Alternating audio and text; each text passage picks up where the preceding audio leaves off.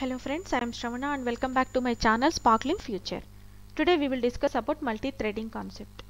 Before starting with today's topic, I request all of you to subscribe to my channel and also please like, share, comment and hit the bell icon for the latest video notifications. Thank you. So process of executing multi-thread simultaneously is called as multi-threading. So this allows us to perform multiple tasks independently and concurrently. So in Scala, threads can be created using two mechanisms that we will see with a sample code. Okay. So usually if you have worked with in Java, you might have encountered this multi-threading there also, right? It's actually similar. And threads means when you submit the code, how each and every task will be performed. So if you come to the JVM part, it will execute all the tasks in the form of threads because the memory consumption is very less and it is very quicker to get the results. So that's why all these are using the multi-threading concept. So each and every thread has five stages. Okay. So first, when a thread is created, it will be in the new state, and when it is thread is created and it's ready for running, then we can say that it is in runnable stage. And next one is when exactly the task is getting performed by the thread, then we say that the thread is running. And when a thread is alive and it might be waiting for some other computation or some other resources, then we call that as blocked status or waiting status. And finally, once the task is completed, once the thread is not alive, then we call that as thread is terminated. So we have different stages like new, runnable, running, blocked or waiting, terminated. Okay. So now, as I just said, we can create a thread using two types or two ways in Scala. One is by extending the thread class. Okay. And thread class is the default class provided by Scala or Java. So we can extend the thread class. Also we can implement the runnable interface. Okay. Using these two methods, we can create threads in Scala. So now we will see one example, code example, to see how can we extend the thread class and also how can we implement the runnable interface. So first let me create a sample class which extends the thread class, and inside that the thread class has a default method, inbuilt method called run. So whenever we are using this one, we have to override the run method.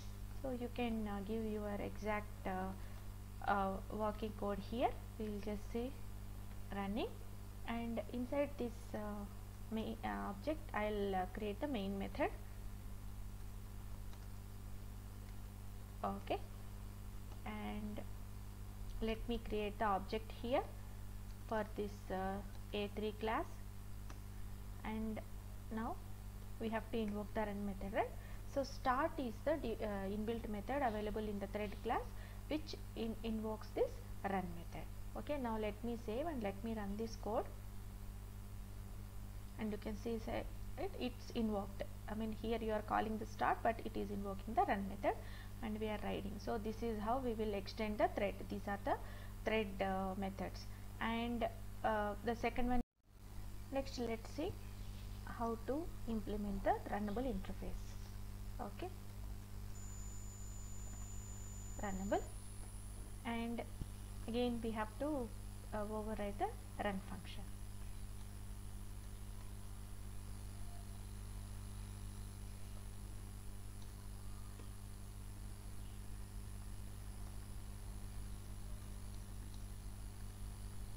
Okay, and here let's create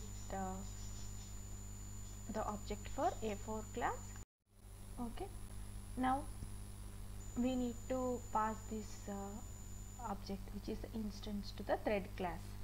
So we will say thread class equal to new thread, and we have to pass this object because we are implementing the runnable interface here. Okay, we are not extending the thread directly. So this is the way we will pass the object to the thread class for implementing the runnable interface. And again the similar way we can start. and let's run the code. And you can see here it has printed the thread is running, which means that this thread class is the main class which will have inbuilt run method, and using the start we can invoke the run method. And for using the runnable interface, I mean for implementing the runnable interface, we can do it similar way, but sorry for that. While creating the object, you have to pass that object as an instance to the thread, and then you have to start. Okay, this is the way we will implement the runnable interface. Okay, so and all these threads, how many, I mean every program has multiple tasks, right? So the threads that run, actually they all run like concurrently and independent to the each other. They may not run sequentially, they can run in any order, so we cannot control that. And so actually by extending this thread, right, so each of your thread, whatever how many threads are there, so if for each thread one unique object will be associated with that. But whereas if you use the runnable interface, then they will use the same object. You can see here, right, for this thread there is one. If a new thread, then there is another object you may need to create. But whereas for this thread, for implementing the runnable interface, you can pass the same object to the multiple threads here. Okay, this is why the memory consumption is also very less in runnable interface, and it will be performance also, it will be good because of the reuse.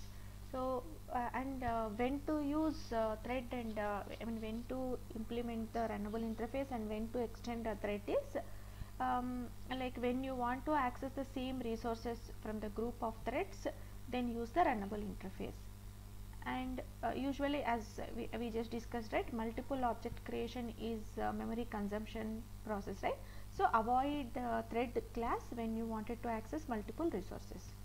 And most of the cases, if you want to override the run method, then use the runnable interfaces. If there you wanted to use other methods, then use the class, thread class. Like other methods means there are methods like join, sleep, and yield method is there in the thread class. So usually you might have seen thread dot sleep, right, for holding the thread for some time to make it to sleep for 1000 seconds or something, right? So for such kind of procedure we will use this thread class. And usually runnable is the preferable, okay, for because this makes our class very flexible, and we can using for thread only we can use extends to only one class, but runnable you can add any other classes for them using the multiple interfaces as well. Okay, multiple interfaces as well. So hope you understood the differences between these things and what is a multi-threading, friends. Thank you for watching the video. Okay, please subscribe to my channel for more interesting learnings. Thank you.